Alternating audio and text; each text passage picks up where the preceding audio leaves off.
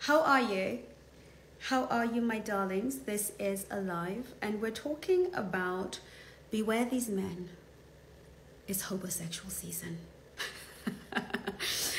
I love this topic. I actually was really debating on whether I wanted to talk about this today, but I think we should have a little bit of fun. I'm a little bit because it is raining a little bit.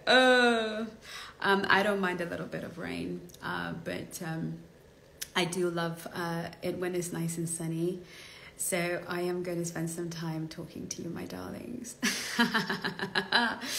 Okie dokie, nice to see you, everybody. Welcome, welcome, welcome. So today we're talking about something that hopefully is a little bit fun, but I really want you to take it very seriously because I find it a little bit funny, but I do want you to take it very, very seriously because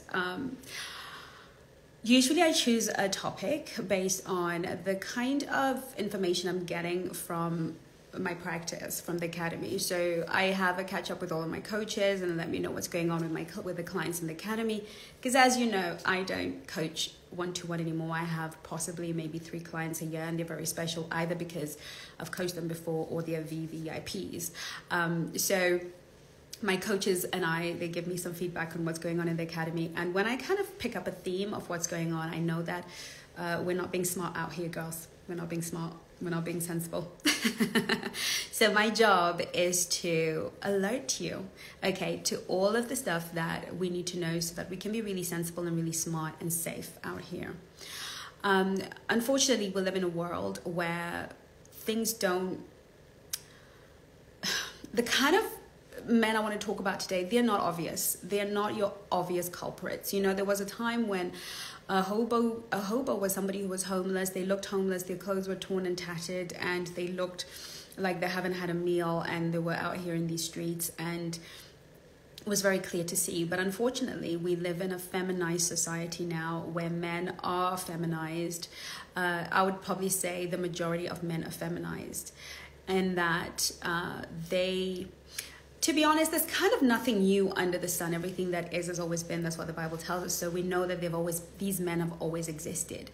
The difference is that we live in a world where shame is not currency that is used anymore. So, you know, there was a time when a man who didn't have anything to offer a woman would be ashamed of himself. You know, he would, be shamed by other men, and he would, he wouldn't be out here, Now we have men who will gladly take a microphone and attest to how they are whatless. God forgive me.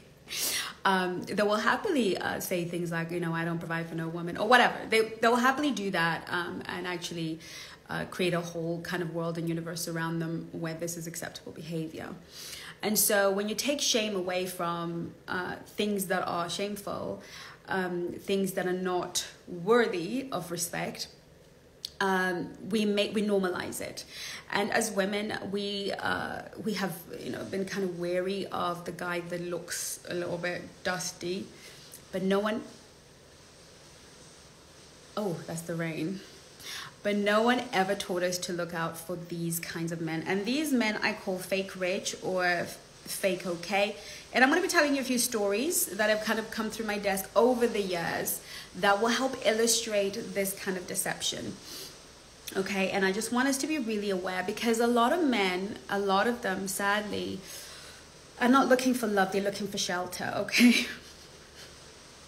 I need to stop. I really did think this was going to be funny to me, but it kind of is. A lot of men are looking for shelter. A lot of men are looking for a payday.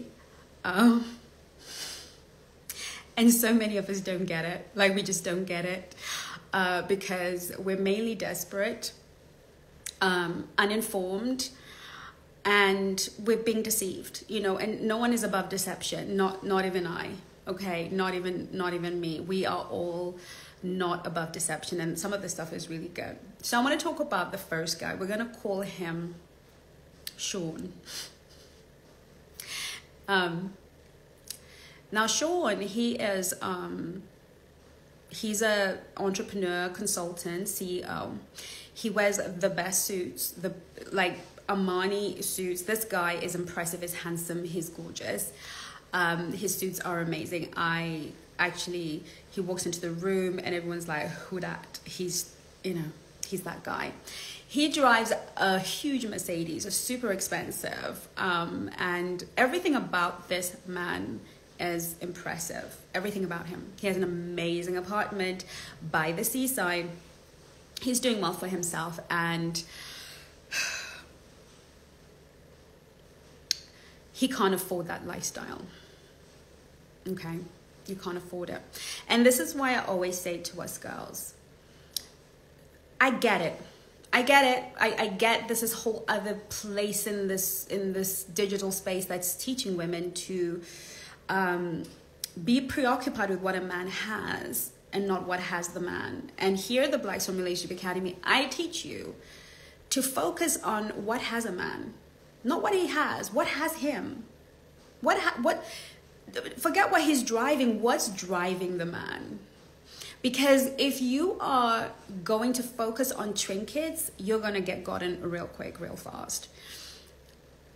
Women who are preoccupied with the car a man drives, the house he lives in, they are fodder. And these men dress, and it's kind of like, what's the word? It's a costume, cost dress. They cost dress for the man that women call high value. And I hate the narrative that a rich man is high value. That is the most ridiculous thing I've ever heard. And I hate that it's perpetuated on such massive scale, because a rich guy could also be a pedophile. He could also be a rapist. I shouldn't be using these words, should I? He could also be all of these horrible things. A rich man is not high value. Okay, he's a rich guy. A high value man is a man of high integrity. A high value man is a man whose word you can take to the bank and cash it. A high value man is a man who's emotionally intelligent, a man who knows how to handle his emotions and his woman's emotions. A high value man is a man that seeks to take care of, to cherish, to ensure that his woman is well taken care of emotionally, spiritually, financially. A high value man is a man with a spirituality. A high value man is a man who knows how to cover a woman, put covering over her.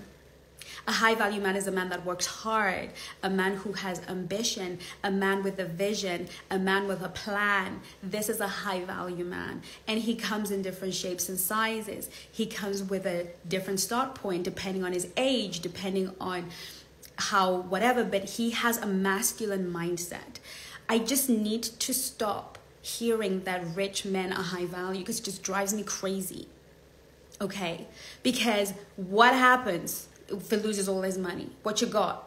A horrible savage, right? What happens? So we don't use high value term here to mean money. No. If you think it means money, you go and play with sprinkle. Okay? We're not doing that here, right? We are exquisite, we're elegant, and we date men that have their act together, that they're together, okay? We don't entertain losers, all right?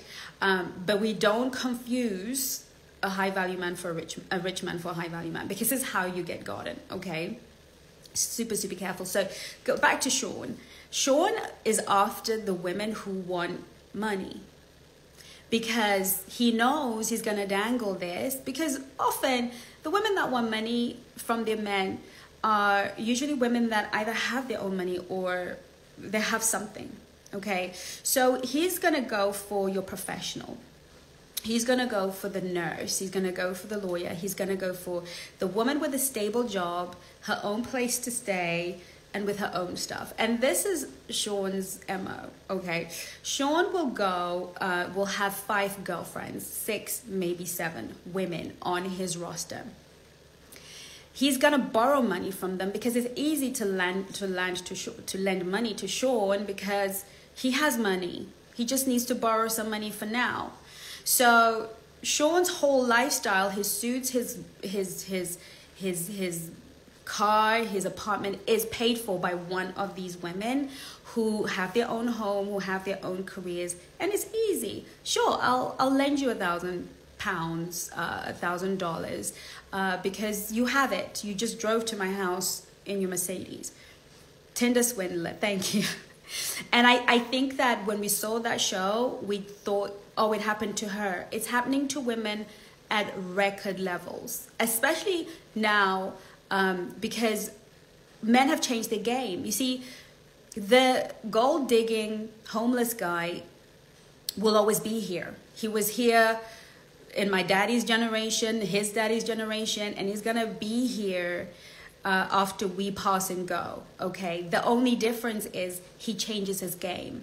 Whenever you call out a player who's playing a game, he doesn't change the game, he doesn't change himself, he changes the game. That's why I teach you, don't bother calling out players, just don't entertain it, because he's only gonna change his game.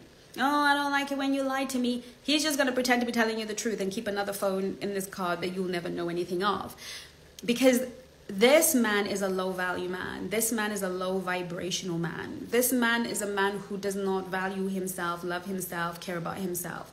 So how can he give you what he does not have, or even himself? So these men, they go through life scamming their way, manipulating and exploiting their way through everything in life, okay? So trying to change them is like trying to bring somebody to salvation, okay? And you trying to be Jesus, okay? You're not Jesus. So whenever you see a man that thinks that playing games is a way to access a woman's heart, you should just write him off as rotten eggs, because he just simply does not have the operating system to even be a man of integrity, he doesn't even have it. He's never developed the muscle of integrity. He's never developed the fortitude of masculinity. He doesn't have the wherewithal to be a man of substance.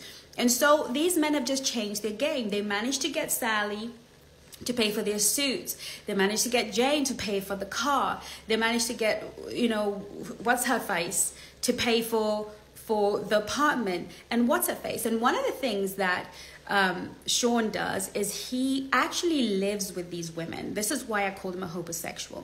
So everything he has, his car, his apartment, everything is not only expensive to get, but is very expensive to keep, because to heat up his fancy apartment in the winters, or to keep the aircon on in the summers, or to even just pay the bill for that apartment, the taxes that come with that apartment, he doesn't have that kind of money, okay? So what Swan does is he will live with all 6 women. So on Monday, he sees Jane. On Tuesday, he sees Sally, and he sleeps in their homes. He eats their food. He burns their electricity. He literally allows them to not only lend them money, but to live in their homes.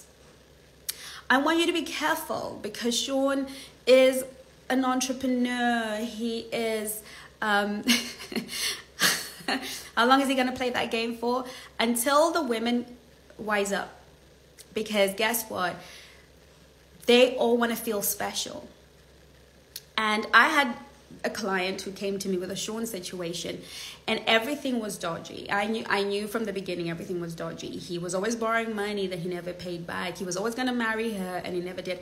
And this was a relationship that was a good 5 years. So these men can play this game for 5, 6, 10 years. For as long as you refuse to accept the reality that you are in this situation. Because the thing is, ladies, we get it, we see it, that something's not right. This man keeps borrowing money from you, he never gives it back, because there's always a business deal that he's doing, and he always needs a little bit of this. So anyway, I told her, look, he's on something, be careful, don't do it. She wouldn't believe me, so I said to her, get a private investigator then. Hire someone to follow him around. I don't recommend this, but if you are truly delusional and you can't seem to believe what's going on, then hire somebody. And when she did, this is what emerged. He was leaving her house to go to her house. He was caught leaving a different woman's home every single day, and all of these women were financing his lifestyle. Beware this guy. And what you're going to do, you're going to date him like a black swan. You're going to take your time. You're going to let him invest. You're not going to be giving him your money. And you're not going to be letting him stay over. Okay, even if he does, he's got to go home, and you need to see if there's a pattern. Does he only do your plays every Monday at the same time? Because they have to keep their rotations going, right? Look at his friends. All his friends were on that game, but she was convinced that no, his friends are like that, but he's not like that. Of course, all his friends are like that. You have to date the Black Swan way. You have to have your standards. You have to have your boundaries, and you have to allow a man to invest. And they're going to invest hard. They're going to come into your life. They're going to invest hard. They're going to take you to the best places. Okay, can you maintain, sir? No, because guess what they do? They get you into bed, and then they entertain you from the bedroom. So you think, oh, he's done all of these things for me before, he'll do them again. It's just that we're cozying up and lying on the sofa and everything is so nice. No, honey, he's broke. He's broke as a joke. He has no money. He hasn't got his income from whatever girl who's refused to give it to him this week. And, you know, maybe he didn't pay his rent very well, you know.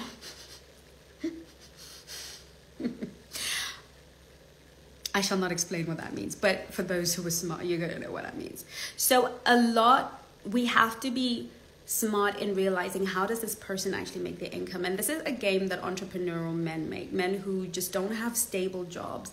This is quite likely to be, somebody got it. I saw a laughing face that somebody got the message. You really want to make sure that you understand how this man actually makes his money. And don't be afraid to ask actual questions, because if he's, you know, if the math is not mathing, it's not mathing. There's no way you can be living this kind of $1 million lifestyle, but you work over there and your business is not necessarily taking off, and you're still at that hustle place where you're still trying to get the right deal. Ladies, if it doesn't make sense, it doesn't make sense. But if you are somebody who was easily impressed by shiny things and big cars and you're going to get gotten, and you're going to get gotten good. And the problem is, for some countries where we're getting into winter, they're coming out in their hordes, because that's just what's up. A lot of men are coming out to date for shelter. They want a place to live. Then I want you to be careful of the professional guy who has a job. He's a lawyer. He's, you know, somebody with a professional corporate job.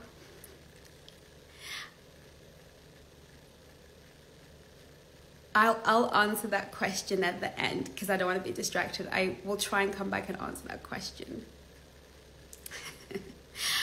Then we have Mr. Corporate Professional. Now, this has happened a lot, and it comes a lot into my academy. This guy is going to date you. He's going to take you out. He's going to treat you really lovely, and he's going to have a solid job, and you're going to know he's got a solid job. He's got that job, but he lives beyond his means. He's terrible with money, and this is what typically happens. He will all of a sudden get an emergency where can he move in with you? Okay, so it's either going to be an emergency.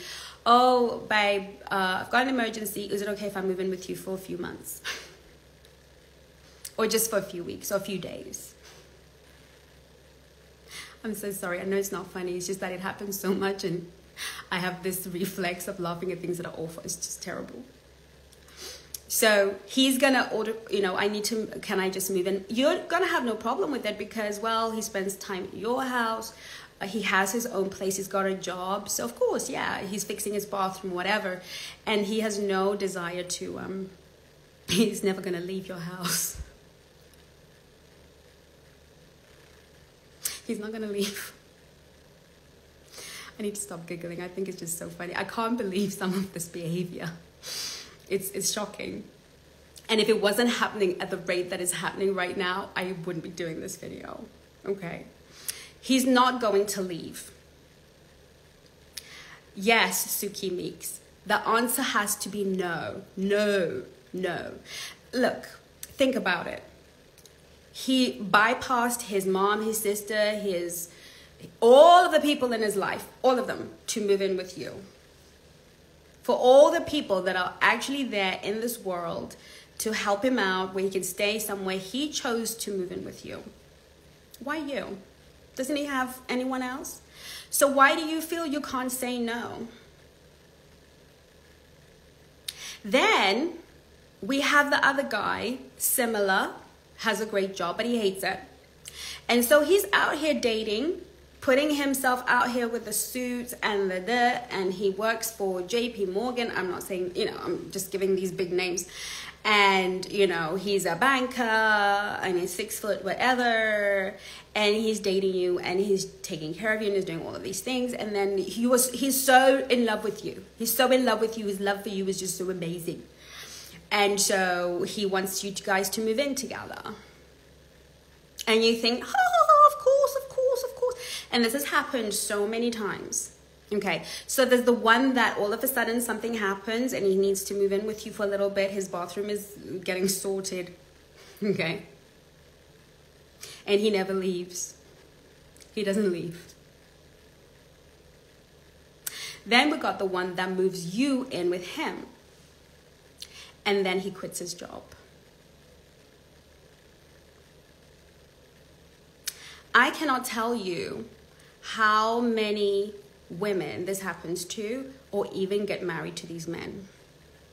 Once a man is established that you are financially secure and he wants to chase his little dream, his little business, or he's just feminine and lazy and doesn't want to work. And there's so many of these guys, listen. So many of these guys. And some are going to say, look, I want to go back to uni. I want to study so that I can earn enough to look after you. Hey, Greta, to look after you. And, we can make more money if I go back to school. You're going to be looking after him for years. Okay? So you might want to ask, thank you, darling. You might want to ask, have you finished studying? Listen, it happens to women, to men, that all of a sudden they need to go to school, because if they go to school and get their PhD, then they can be a better provider. Okay. Or they get called into ministry, by the way. Yes, religious men do it all the time. All of a sudden they have a calling. They've married you. They've got you hooked into whatever life. And now they've got a calling. Okay, this happens all the time.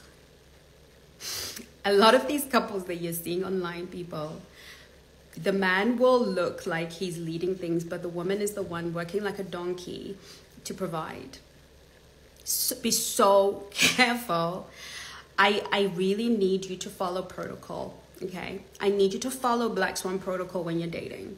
And what is Black Swan protocol? It's in the dating playbook. It's in the dating masterclass. And I need you all to join the House of Swans, okay? This is a non-negotiable. If you're going to be safe out here in these streets, I need you to join House of Swans. You have no idea how many women we saved in BSN. You have no idea how many women were going to be swindled and played in BSN. BSN was the old House of Swans, the Black Swan Nation, which is now the House of Swans, which is going to be launching soon. And you can get on the waiting list, okay?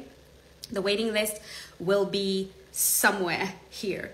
But you have to date in community. Those days where you just did it by yourself and worked it out, that's very dangerous. You have to date in community. The amount of women in the last community that I had who would warn the other women because, thank you, Greta, because they had that happen to them. The amount of games and scammers, because it is no longer embarrassing or shameful for a man to depend on a woman for survival. It's no longer something that men used to be ashamed of. Men are quite happy to play the happy feminist and say, well, equal rights. I am telling you, ladies, you got to wake up, because it's happening to beautiful, kind, sweet-natured women who can't say no. Now, this one, the quit the job one, the one that wants to move you in, do not move in with a man you're not married to. And if you're married to that man, be very clear about his character. Okay? Men will show you who they are from the gate. They're going to show you who they are. But you have to be willing to believe it. You have to be willing to see what they're showing you and go with it. And you need a community, and you need professionals, and you need people to help you get eye clearance, to get, you know, to get the scales to fall off your eyes. Because this is not the environment where anybody should be doing this alone. You shouldn't be trying to date alone. This is why I'm creating the House of Swans. It's not because I need another job to do in my very busy life. It's because I understand that there's so many women that are being left out from the support and the covering because they're dating without their fathers. You're dating without older women that are wiser and smarter. You're dating without proper support, right? And I don't want this for you because the predators are out. They're out and they're ruthless. A man in feminine energy is horrible. He will have no mercy. He will have no mercy. I am telling you, I have seen women ruined. I remember a guy friend of mine when I was dating, because I get on really well with men. I have a lot of male friends. I get on really well with men. They kind of think of me as one of the boys in a way. I know they would still shag me if I offered, but you know, we have a thing. I feel like one of the boys. So I get to hear a lot and see a lot. And one of my guy friends, when I was still a single mom, working 3 jobs, breaking my back to be honorable, because I've, like I said in my other video, I've never looked to men to, I don't expect men to pay my way. I expect my husband to cover me, to protect me. But until you're my husband, I just expect you to be a gentleman and, you know, pay for dates and just pay for experiences. But I don't expect you to take care of me in that way. And, you know, this has led to a big conversation on YouTube. And I don't know why it has to be a big conversation. Each to their own. Okay. So I'm the kind of woman who believes in the dignity of working and taking care of myself and my son. So I have 3 jobs, okay? Because no one ever came into my life. Of course, if a man wants to take care of me and he says, look, I'm going to do it, I would happily do it. But at that time, I was a doormat. I wasn't a black swan. I didn't know how to date. So I just decided to do what my parents taught me to do. Just be a woman of dignity and work hard. So I did that. And so I didn't want to raise a black boy in the hood, or, you know, with depriving him. I didn't want to be the single mom that robbed her son of a good life. So I worked very hard, and I had a home, a 2-bedroom house with a garden. Okay, it was very expensive for me to run, but I made the commitment because I wanted that for my son. And so one of my guy friends comes to my house and is like, wow.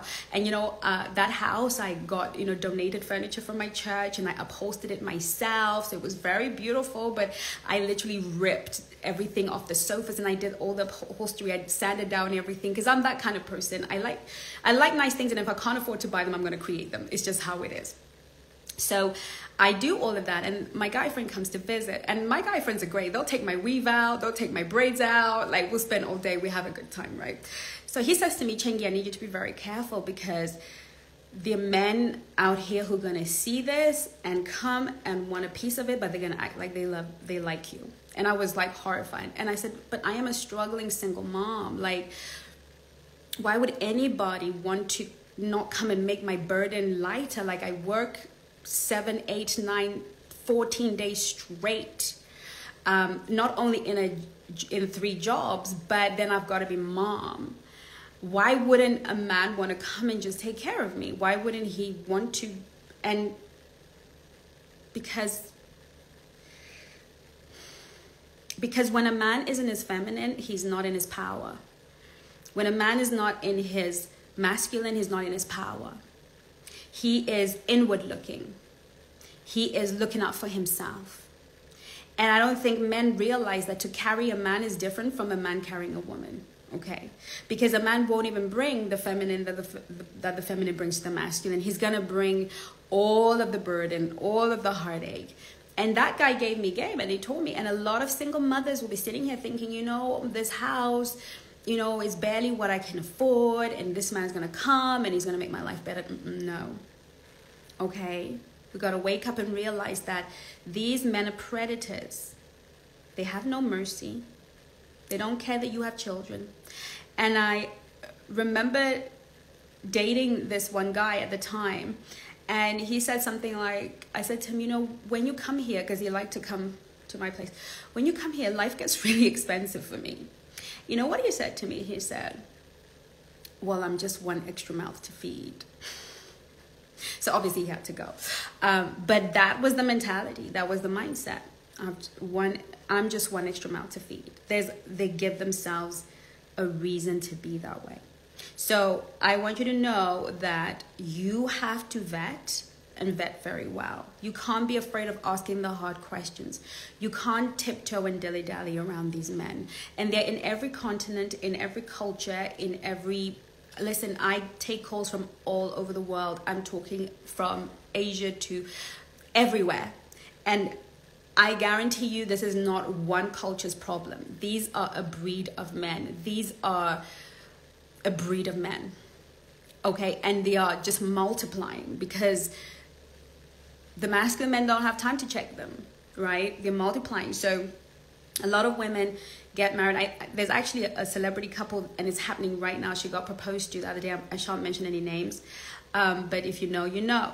And she's like, and I'm like, oh, this guy's not marrying you, sis, because he loves you. He's lost everything, and he's looking for his shelter. He's a celebrity hobo. And not only have you just been paying his bills, now he wants to marry you to secure his future. And we just need to wake up as women that there are men who want you for what you have. And so many women have got caught up taking care of a man while he pursues his dream. And you will do the donkey work. I get a lot of calls as well from pastors who are counseling couples. And they're kind of stuck.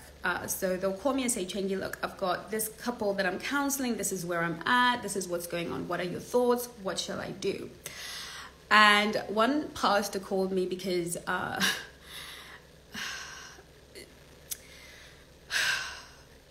basically this woman, this is the same situation. He gets her married, gives her 2 babies, then completely refuses to work. So she has to raise those 2 kids, go to work, and then come back and look after him, and then he cheats. And then you want to tell me God hates divorce, blah, blah, blah, blah. Divorce him. Divorce him right now. Right now, this minute.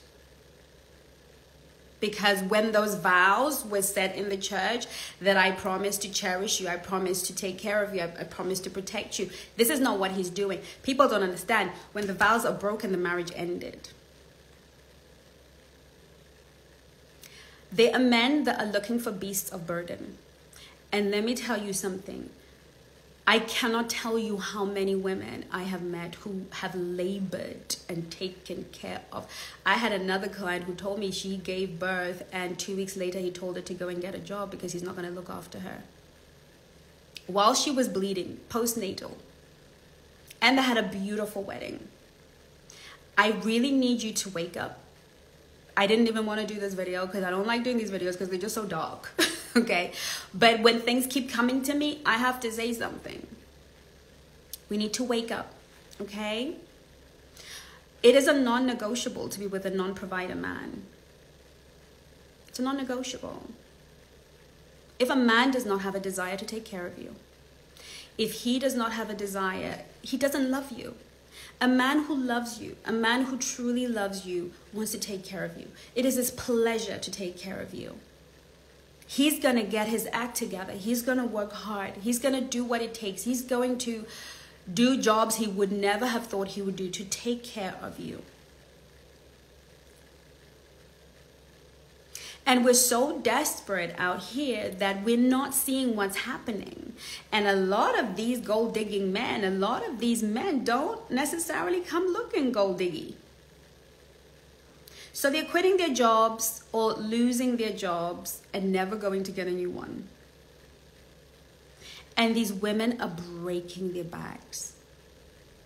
You will break your back to look after a man because you do not have the biological and the psychological ability to penetrate the world in the way that a man with testosterone has. You do not even have the psychology. We do what we do as women because we have no choice, not because we can do it. Not because it's built in us to do. And many women, I have had clients who, you know, when we're talking about the trauma, you know, their parents and the relationship they had with parents. The amount of women whose mothers died young at the age of 50 because the mothers were the providers of the home. I can't tell you. I cannot tell you the volume. I know it might feel like, oh, but that's the exception to the rule. No, baby, it is almost the rule. The amount of women that are holding up households with men that are lazy, dream chasing, don't feel a sense of responsibility, and the amount of them that are chasing women, and you would think, oh my goodness, thank you, oh my goodness, you are, thank you, you are, you know, I lost my train of thought. But we're just really in a position where we have to realize that this is so common and so many of us are walking right into it. I had another story of a pastor who's going to marry the congregant. Right after she bought all the furniture in his house, right after she took good care of him and did everything that he needed. No one is above reproach. These men are in the church, they're in the mosques, they're in the streets, they're on the apps, they're at the party, they're at the bar, they're at the golf club, they're everywhere, everywhere. Okay? Wake up. Let's wake up and be astute. Because just because he looks shiny doesn't mean he has anything to offer you. Then we have the ones that live with mom because they can't afford to live by themselves. A lot of men are dating and doing because they'd rather be roommates with a girl because then they can have sex as well. The whole move-in thing, girls, we don't move in, okay? Unless I got a ring on my finger, we're not moving in. If you want to go move in, you go move in. But if you want to move in with me so much, why can't you put a ring on it? Nobody better come to me talking about let's move in, because that'll be a no. No, sir. We're not moving in. Don't be losers. Moving in is not the it's not the preamble to marriage, okay? It's not. It's like, okay, what if we move in and then he knows how amazing I am as a wife and I really like play wife and then he will one day choose to put a ring on it? No. Even the suggestion of let's move in, for me, is an insult. Why do you want to move me in? Why? If you want me to move in, there's something called a marriage. Because you may as well, if we get married, we'll move in. But guess what? I've got a commitment. Guess what? I've got extra protection and coverage. No. Don't you ever make the mistake of moving in with a guy, because trust me, it is mainly financial for him. We don't need to do that. Be a high value woman. Be a woman of status. Be a woman of value. No. No is what's wrong with no? Why are we so afraid to say no? No means no. Say no. If he loves you, he'll go and get a ring and put it on your finger. And then when you are moving in, and if you decide, okay, we're gonna move in, fine. I'm like, if you get an engagement ring and you have a wedding date and you wanna move in and that's your standard, you go do that. Okay? But get a ring and be clear about who's paying for what. Because I'm not going to move in and have myself a financial burden. No. If I'm moving in with you, it is because you want to take care of me. Right? And if you move in with me, it's because you want to take care of me at the level that I've become accustomed. Right? Why am I moving in with... I would rather move in with a bunch of strangers. If I can't afford to live alone, I will get a roommate. because then I don't have to mortgage out my body as well. Why do we not love ourselves? Why do we give ourselves away for free to losers? A man who is incapable of taking care of a woman is incapable of being a long-term partner. What are you doing? He can't even take care of himself. If you're dating for marriage and you are out here entertaining men who should be working on themselves instead of trying to get somebody to help them out,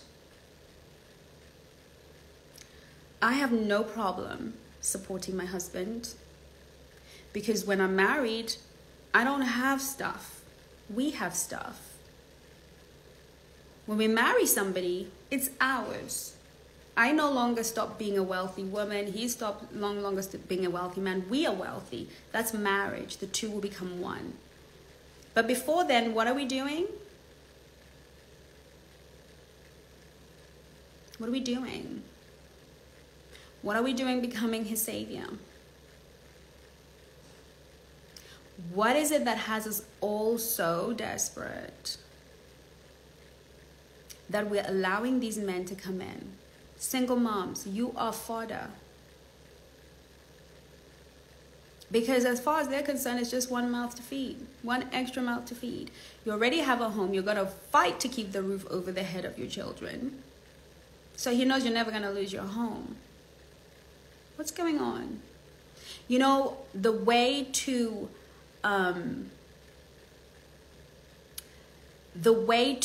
overcome is to retrack the ancient paths. There's a reason why things are the way that they have been. When we start to change things along the way, we get into problems.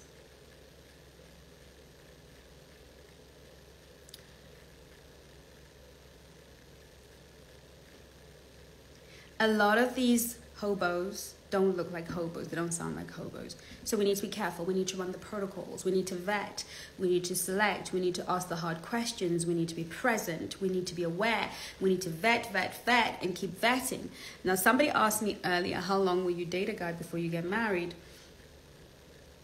A year. I'm not walking down the aisle with you in less than a year. Because I want to see you. I want to see you as you are. You can ask me questions, darlings, if you want to. Because it takes 9 months for a pathological liar to start, for his mask to fall off. So I need 9 months, but I can get engaged with, if we are so in love and God has said he's the one. Oh, we're so in love and the Lord has just made it so known. You can put a ring on my finger in 3 weeks if you like, but we're not exchanging vows or anything until at least a year. Right? Because a ring is a statement of serious intention to family and community, right? So you're making a very serious statement of intention, that your intention is to marry me and to build a legacy with me, and that you will not be dating anybody else. And, you know, this is the highest level of exclusivity. That's an engagement ring, a high level of exclusivity. Not this other exclusivity where we have to negotiate what that means. I mean, obviously, you know, that they're different levels, but this is the highest level. So yes, if somebody feels this is what God has said, you're my wife, you can put a ring on your finger, and then you have a year to figure out if he is who he says he is.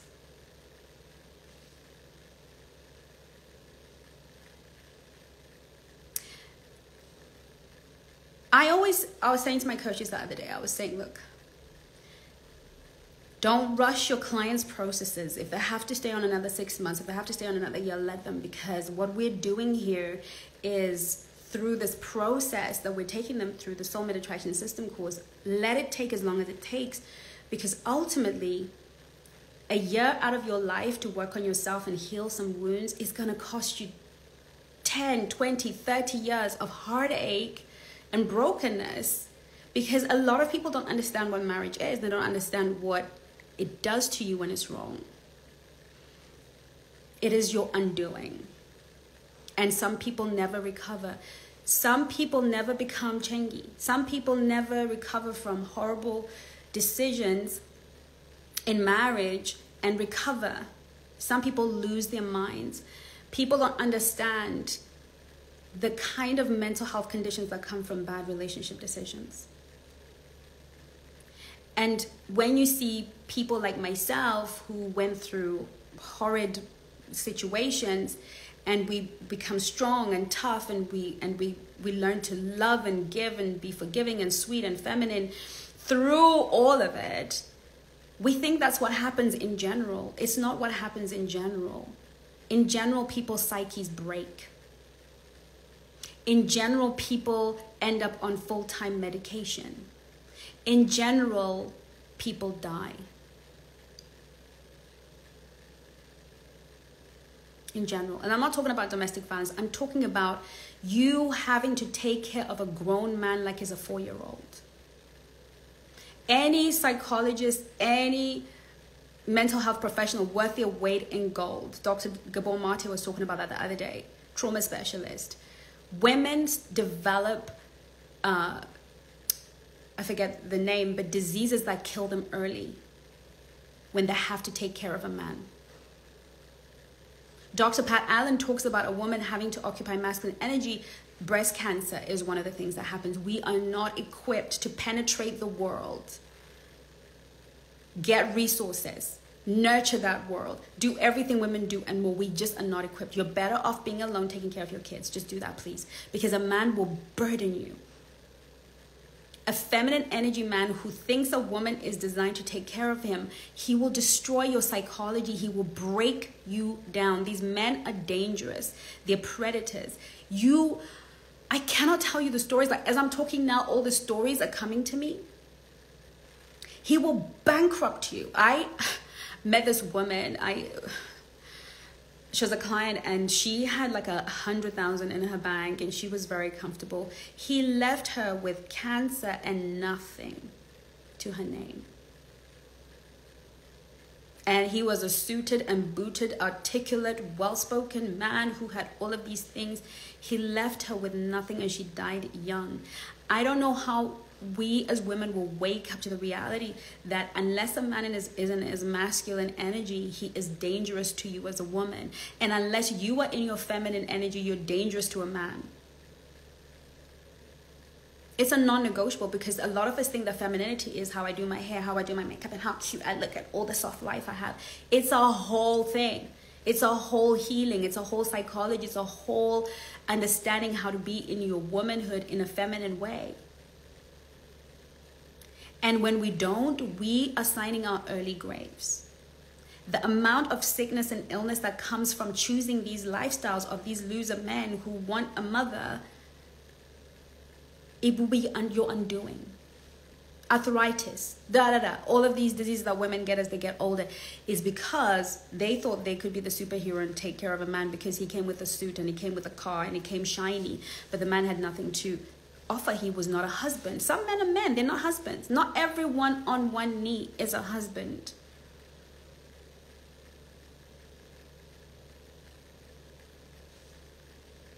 What do you mean when you say you have no problem supporting your husband? Well, I'm only going to give you my personal perspective as a Christian woman. Eve was given to Adam as a helpmeet to support him in his work, to make his work easier, to make his work lighter. It is not good for man to be alone. I shall make him a helpmeet.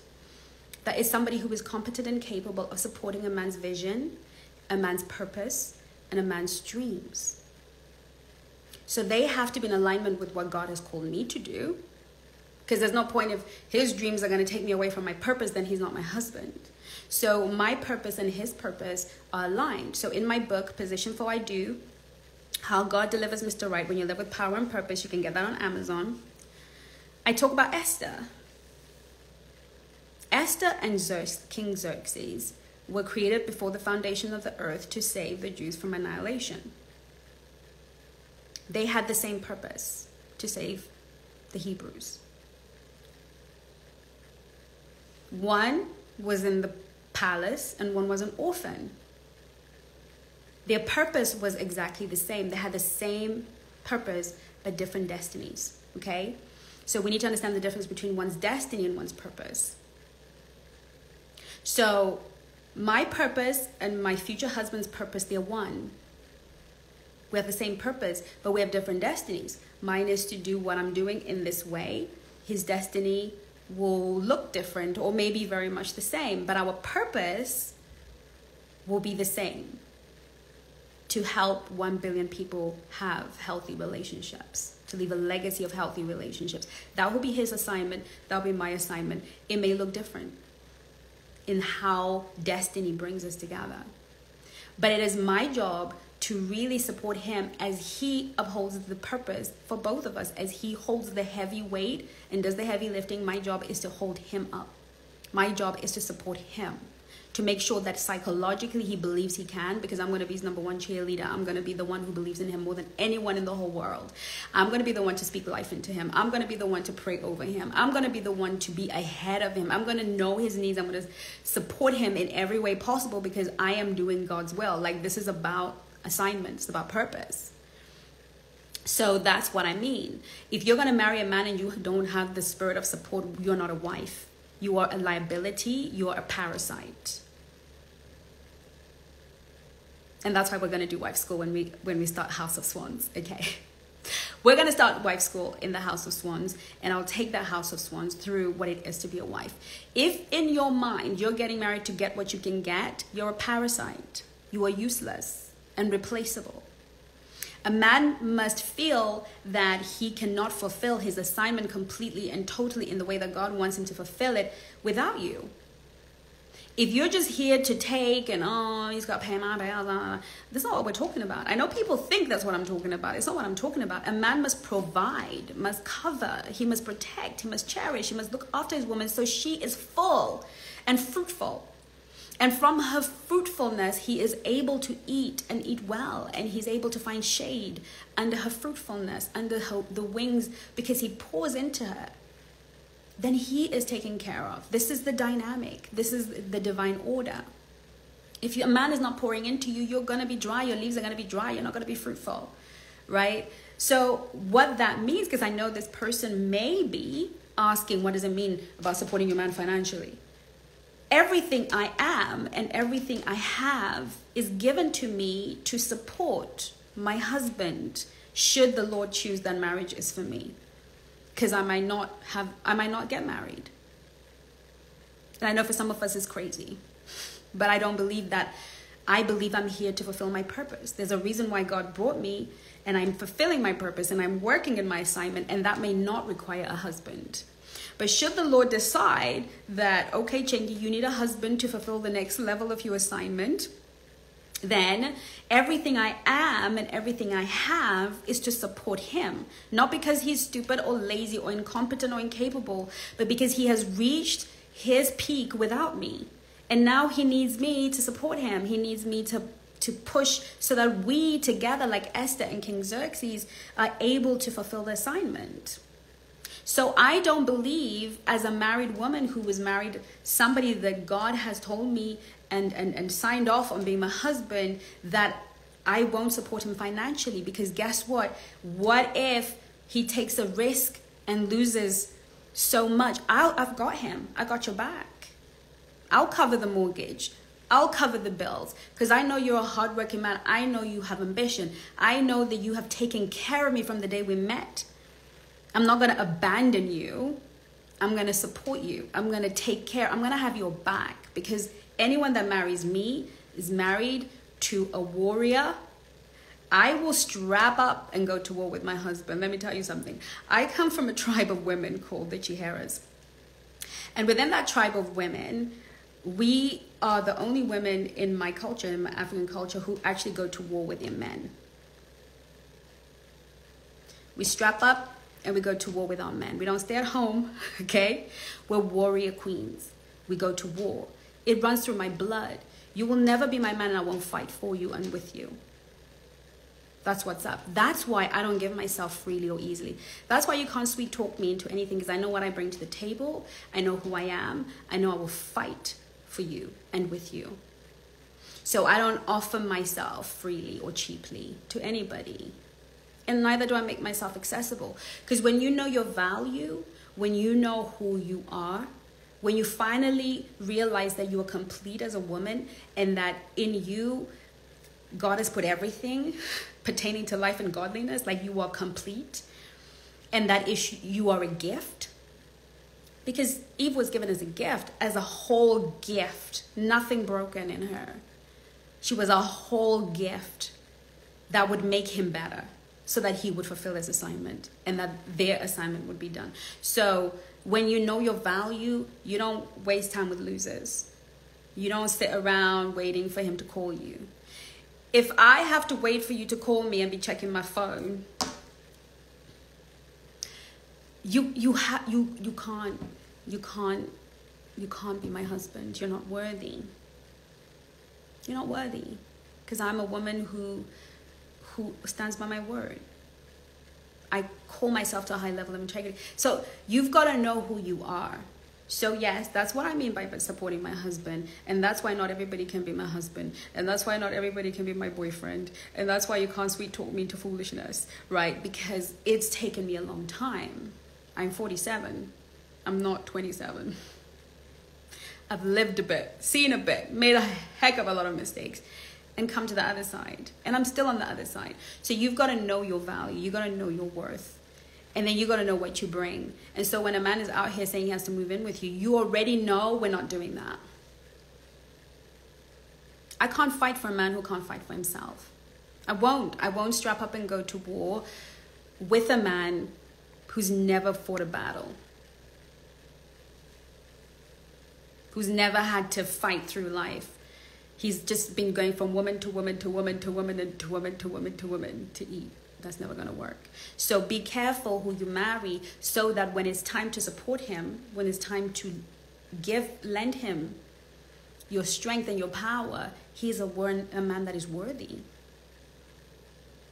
He's a man that is worthy, has proven to you over and over and over that he's got you. And even when you're helping him, he feels some kind of way because, he wants to get back on his feet. He wants to, recover. Not some loser that could never get himself up off his knees from the beginning. Currently on a flight to Miami. Yay! From London. Oh, I wish I was in London. Instead of watching movies, I'm tuning in live. Keep empowering and educating women. You're truly walking your purpose. Thank you so much. Smile. Life is too short. Love that. Beautiful handle. What relationship would a black swan way have with exes? Cut off, or does it depends on the length of the relationship, how it ended? I do not believe in keeping exes in your life. We need to end things for new things to begin. Unless a seed falls to the ground and dies, it can bear no fruit. Let it end. Because the truth of the matter is, the fact that he's an ex means that that relationship has ended. So what are we trying to hold on to? If he wants to throw his hat in the ring, let him pursue you. He's starting from the back of the queue. Let him pursue you. But I don't believe in keeping these relationships going, because they become tomorrow's toxic problem in your next relationship. And they keep this energetic string in your life where you don't really ever let go of him, and you never really open your heart to somebody new. So if you're an ex of mine, you're pretty much dead to me. The only man in my life who's an ex, and when I say dead to me, I don't mean because I'm mad or angry or bitter. Block, delete, goodbye. I say my goodbyes in the sweetest, most loving way. We always end amicably because we don't need the drama. I'm too old for that. And then I don't need to ever talk to you again. And if I see you on the street, you'll get a hug and a kiss on both cheeks, but that's about it. Because we didn't fight, right? So I don't believe in acrimonious breakups. But there should be an ending. There should be a completion to a relationship, because I owe that to my husband. I owe it to the man that is going to cherish me and take the best care of me. He deserves a woman who's fully in and not having these little strings attached to old loves. So for me, that is the Black Swan way. And I would like I said, I've only got one guy, and that's my ex-husband, because we have a child together. Trust me, if we did not have a child together, there would be no reason for me to ever contact him or know what he's doing, where he is, or what, you know. But we have a child together, and you know, for the sake of my son, we are civil and we are kind to each other because of him, and because we're grown too. We've been divorced for 14 years. You know, we're over a lot of it. And that's fine, you know, and I think any man would understand that. But my son is now over 18, so I don't need as much contact as I needed before. So even with that, there will be less and less contact unless I need to have it.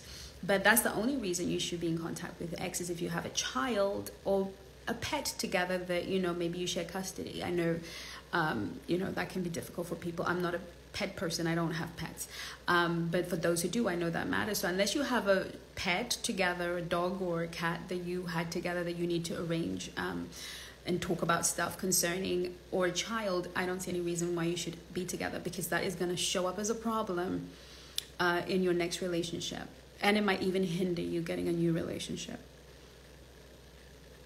True, not everyone comes out strong, unfortunately. We have no idea how many women come out of relationships broken beyond repair. We have no idea. We have no idea. We have no idea. I would hazard to say 80% of mental health is somehow rooted in relationship. A lot of the depression a lot of us have, bad relationships. Relationships are life. And they did a study, and they realized that happiness is directly proportional to the people that you have in your life, the relationships you have. Your relationships can create so much joy and happiness, and they can also strip you bare. And if you're with a manipulator, an exploiter, which is only going to be the guy who wants to use you for money or for shelter, he's only ever going to break you down. And you will... Some women never recover. We don't talk about the ones that don't recover. We talk about the women like me. We talk about the women that were resilient and managed to somehow. And honestly, I am what I am by the grace of God, because I was such a shell of the woman that I am today. I had lost myself. I was mentally broken, but God kept me together. Like broken pieces that he kind of held in this state, and then took many years to piece me back together again. But what if you don't know God? What if you don't have that relationship with God? I had nobody. Couldn't afford therapy. Didn't even know I could get coaching, and if I could, I probably couldn't afford it. I was raising a son by myself. I can tell you stories. I can tell you stories about my life, and you will be shocked what I have been through.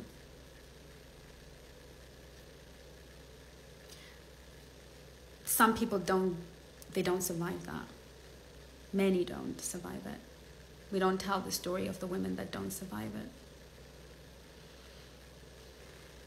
And that's why I'm here. That's why I was sent. And that's why I went through what I went through. Because until God will always send you to the places you've been, and to the people who are about to make those mistakes, who've made those mistakes and need you. Your purpose and your pain are married. For those of you who don't know what your purpose is, look at your pain.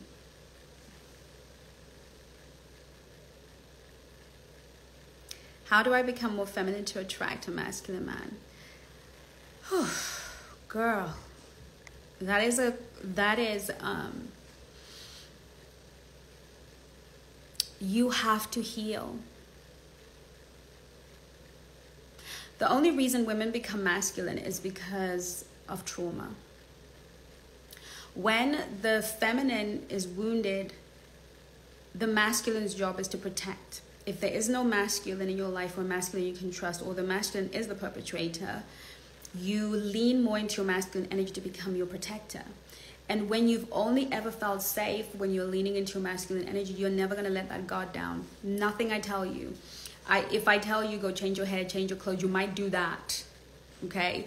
But if I say submit, you're going to cry. If I say yield, you're going to cry. Surrender, you're going to cry because no.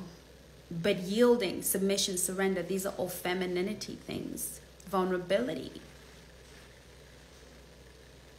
If those things frighten you, then we need to heal before we can even begin to build and call you back into your feminine. So there is no pill that I can give you. All I'm going to say is it's a process and it's a journey, and for each and every one of us is different. And this is why the Black Swan Relationship Academy exists, because my job and my assignment is to take you from where you are to your divine feminine, to exactly how you were supposed to be, to factory settings, and then help you develop the skills and the tools to manage that, because vulnerability and submission and surrender have to be protected. But we have to protect them in such a way that we can let down our guard when we recognize a masculine man. Okay. I did a masterclass this weekend, the hidden truth about men, their money and sex, and we just covered power. The next masterclass will be in the House of Swans only, and I'm going to be talking about their money, and we're going to talk a little bit more about that. But identifying a masculine man is not easy for a lot of women, because number one, there are not enough of them running around for us to see. They're not loud people. They're not in your face. Masculine men, very much head down. You know, they're fighting in the world. They're watching our borders right now. They are making sure that we're safe. They're doing a lot of heavy lifting. They're not on podcasts talking about these women, right? Masculine energy men are they're doing the hard work. So you're not gonna kind of see them around being loud and noisy and annoying, right? So when you don't have a mirror or model of that, and you meet a masculine man and eventually pops his head out and chooses you, you're not going to recognize him being masculine. You're not going to recognize it, because what's being put in front of you are a lot of feminine men with six-pack and big shoulders who are girls inside, but you think they're masculine because that's what you've been shown, right? Or men with money, and then you're going to think, oh, he's masculine, when it's just really a feminine rich guy.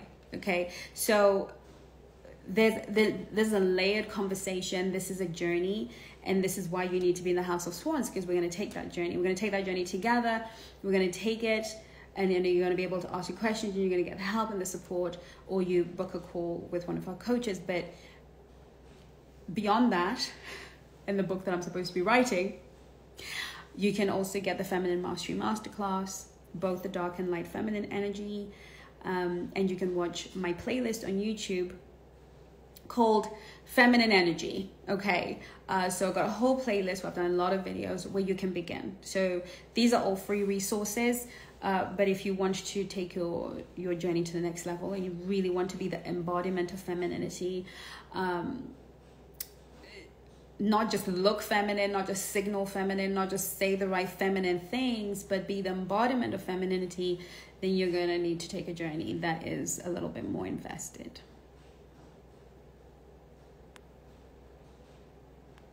Exactly. You don't become more feminine just for a man. It's deeper than that. Take the journey for yourself. I think we might have a future Black Swan coach here. Thank you. Not every man on one knee is a husband. No, many men on these one knees are looking for shelter. They're looking for mom, and they'll marry you to secure the bag.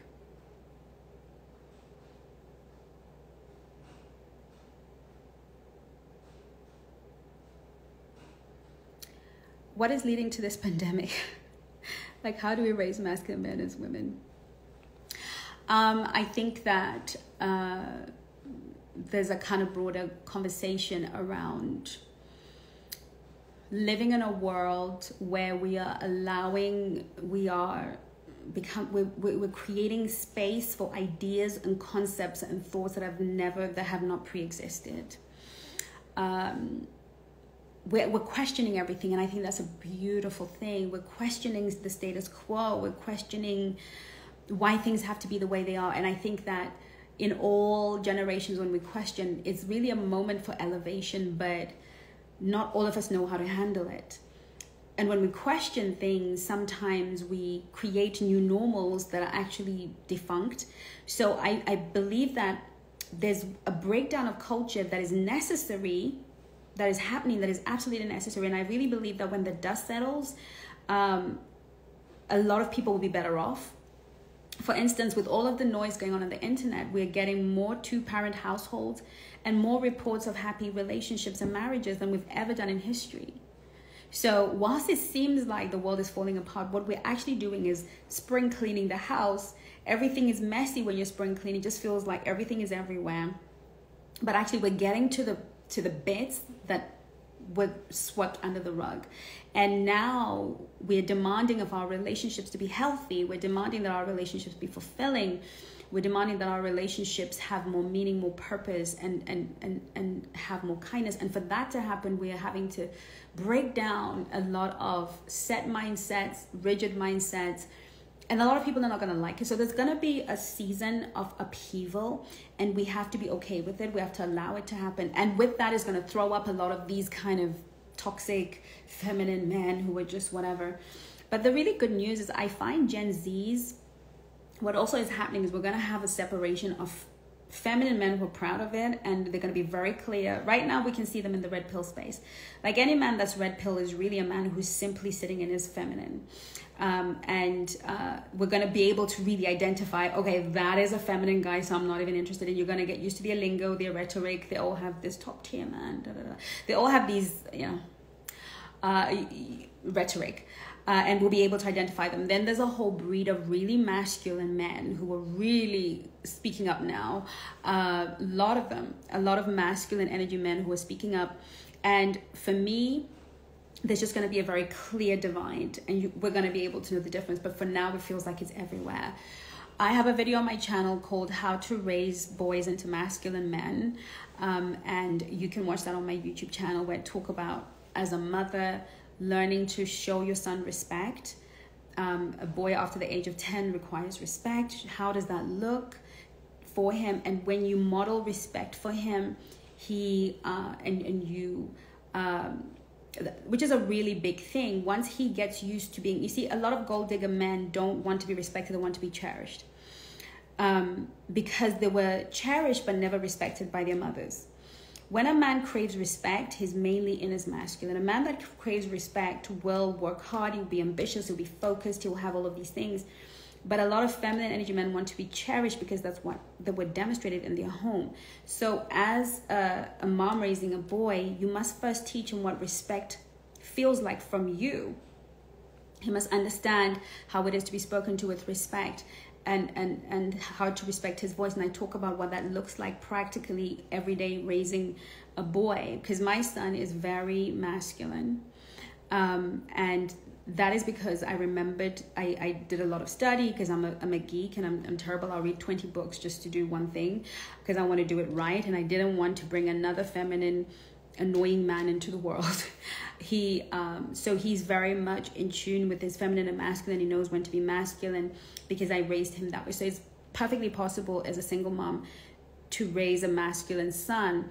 But I also didn't stop him from spending time with his father, because I knew that as a woman, there's only so much I can do. So, it's you've got to, and when he came of a certain age, he went to live with his father so that he could really dig deep into his manhood. A man needs his mother up to the age of 10, and after the age of 10, he doesn't need to be with his mother anymore. He needs to be with his father, and he needs to be in masculine spaces in order to develop his manhood. But before then, in order for him to have a healthy relationship with his feminine, he needs mom, because up to the age of 10, they need to be cuddled, they need to be loved, they need to be all of these things, boys and girls. A lot of men didn't get that. They didn't get the cuddles, the loves, the tenderness and the nurturing up to the age of 10. So that's where you get this closed off emotionally, unable to communicate, this kind of broken masculinity. So there are a lot of pieces that need to be in play for a man to become a healthy masculine. And for the most part, I think definitely looking at my mother's generation and some of the women in my generation, the baby boomers, the Gen X's, there was a lot of bitterness and a lot of anger, and we kept our kids away from their fathers, or we spoke down to their fathers.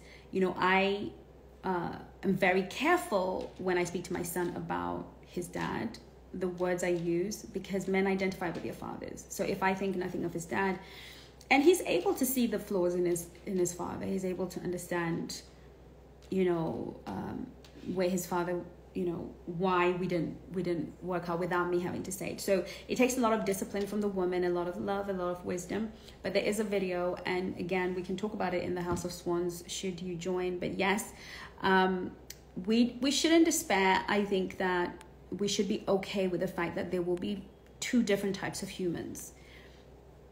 I mean, it'll be more complex than that, but I think that the divide is going to be very clear soon, and it will be an easy navigation system. But for now, hello Yemi, how are you? Yemi Bolts.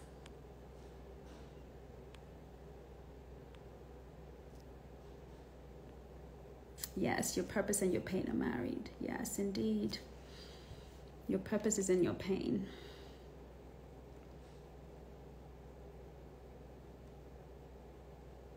Okay. Thank you for your answers on X's. Can you speak about purpose and pain? Because it hit me, but I do not understand. Yeah. I'm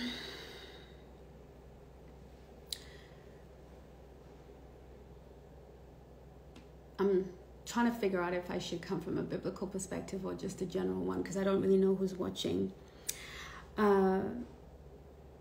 Whatever problem, purpose, the simple definition of purpose is, why am I here?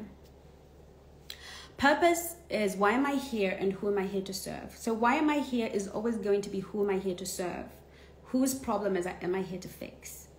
It's not your it's not your job. Your job is to fix someone's problem so you can earn money. Okay, fantastic. It's not your career.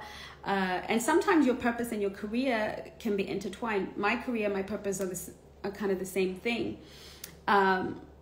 So it is possible, but most times your purpose is whose problem are you here to fix? You see, this is what happens. God looks through time. He's not in time. He looks at time. So he's looking down at time. And he sees that at this point in man's history, not his, or story, this is going to come up. So going back to Esther and Xerxes, this is going to come up. Not for him, because he knows it's going to come up, but he can see that that's going to come up. And then he will give birth to you 20 years, 30 years earlier. And then he's going to take you through a horrible process. Okay. And that process is to refine you and to keep you humble and to keep you hidden. Okay. So let's go to Joseph. Joseph, the Technicolor code. Everybody knows the story of Joseph. Even if you're not religious, you know that story, I hope.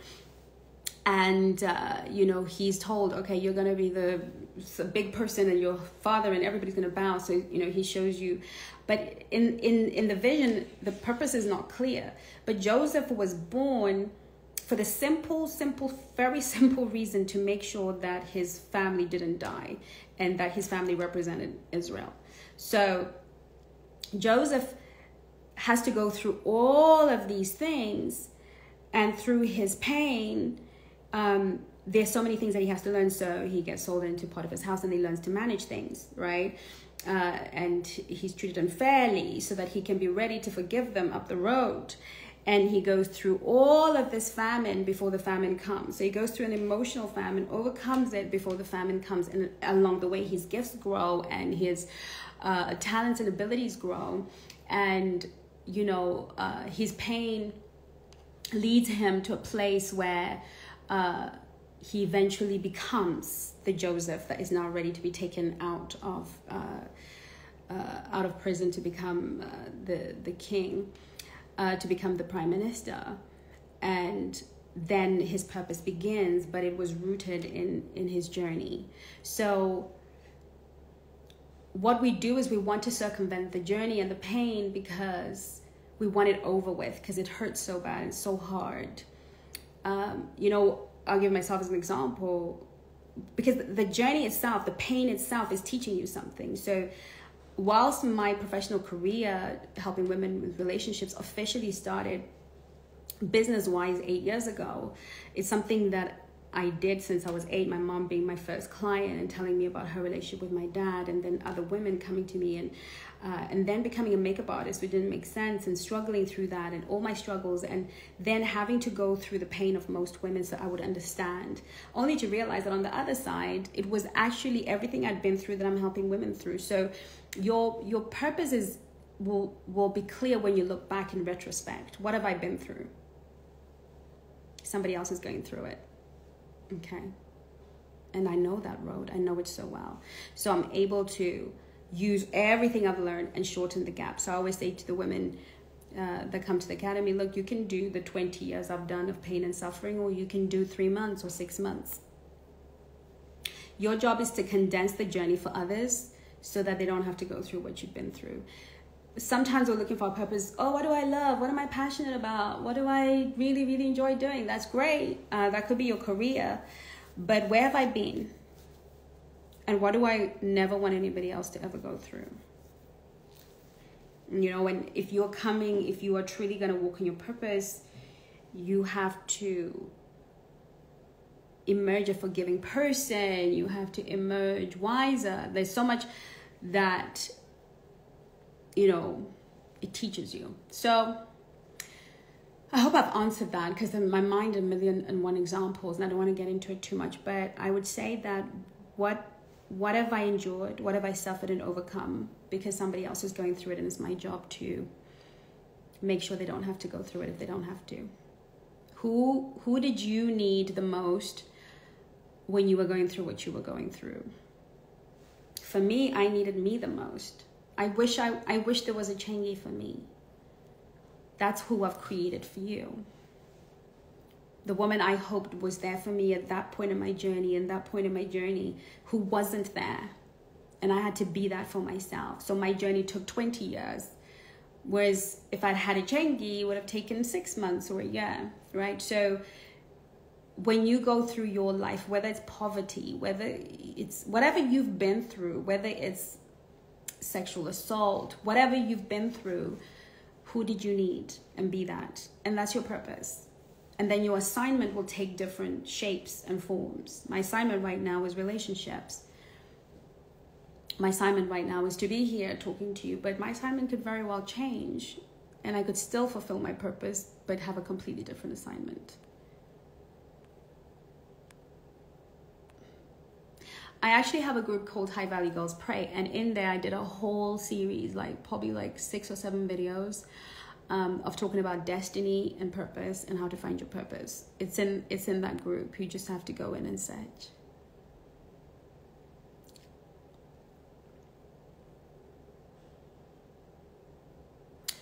I feel I desire a male life partner in some way, but I'm not necessarily sure I want a husband. Thoughts on that?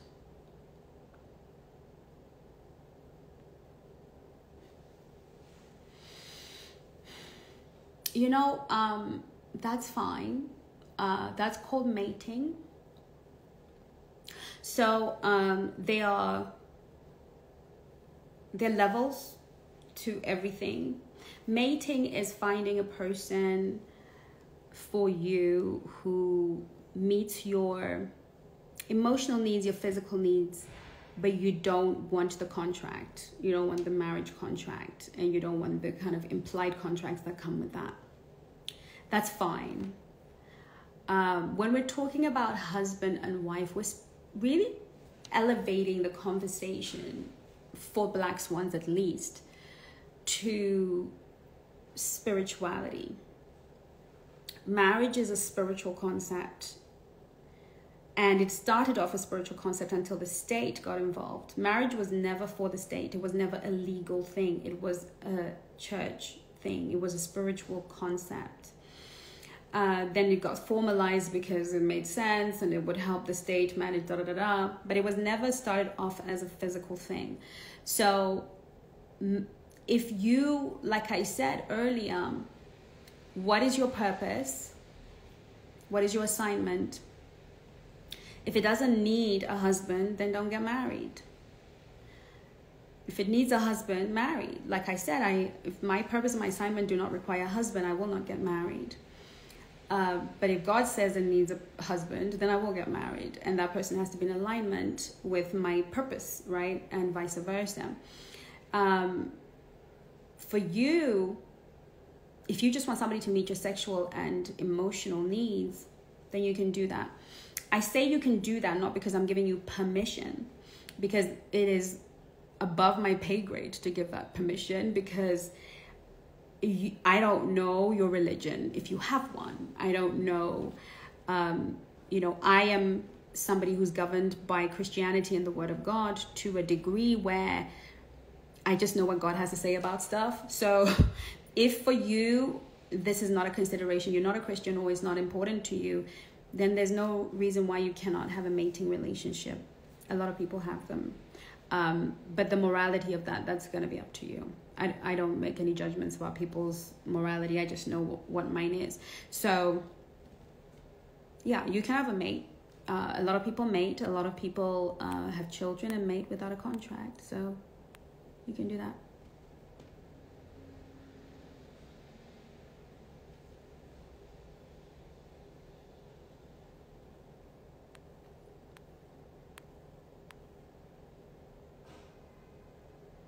Talk a little bit about father wounds. I would love to, but I'll be here all day. A lot of that, if you go to my YouTube channel, I talk about father wounds, mother wounds, sibling wounds. And I think I have a video with Bishop R.C. Blakes talking about the father wound as well. So please go watch that on my channel, Black Swan Relationship Academy. You will find all the content on that.